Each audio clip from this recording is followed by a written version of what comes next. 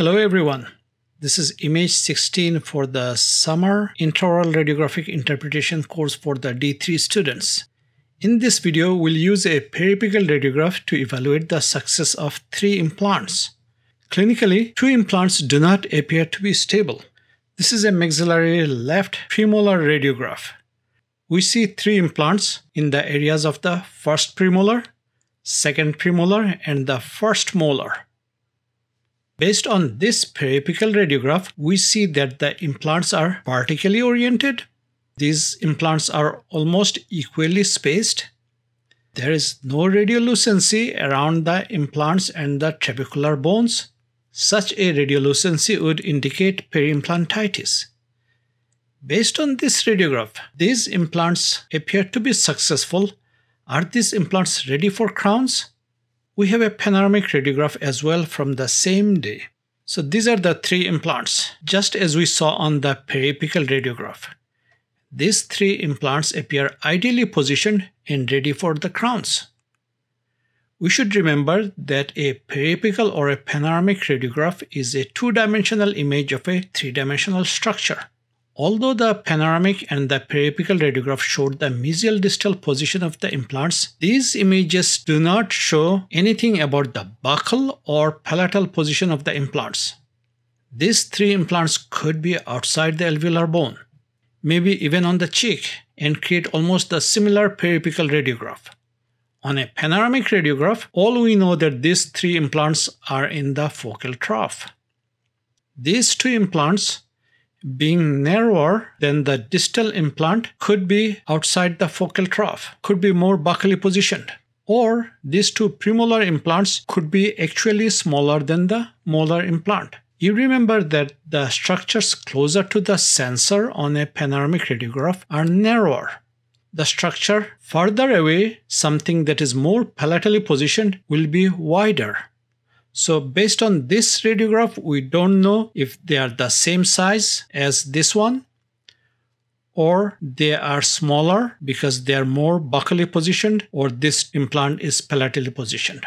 To know that, we need a cross-sectional imaging. So we have a CBCT scan. So this is the maxillary CBCT scan of the same patient. This blue line represents the image on this screen. So we are looking at the molar implant. This is the palatal cortical plate. Here is the alveolar crest, and the buccal cortical plate is here. So the implant is closer to the buccal cortex.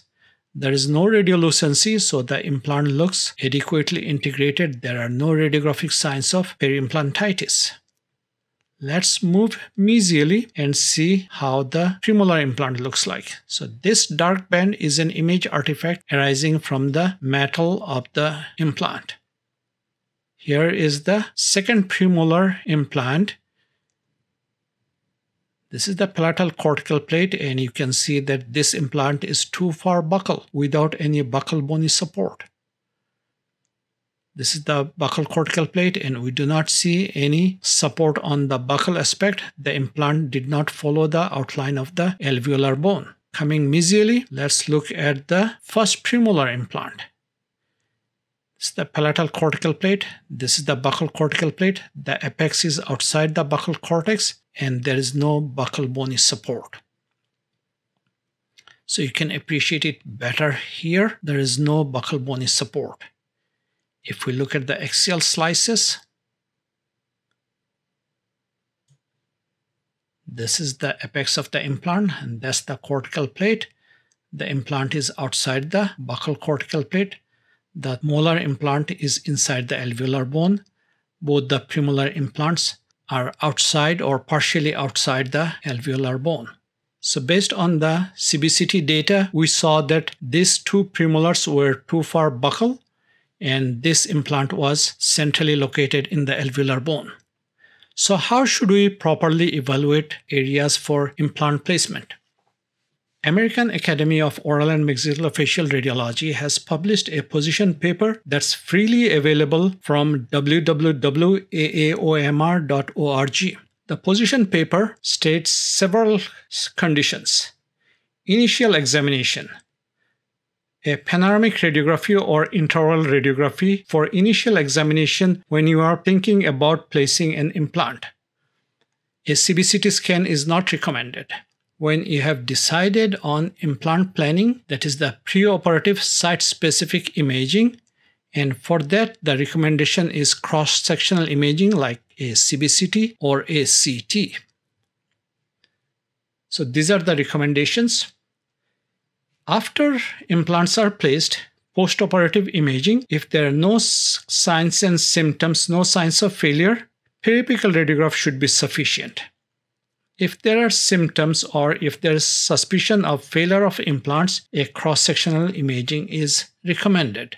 So in our case, 2 implants were not stable and the CBCT scan was the appropriate examination for that.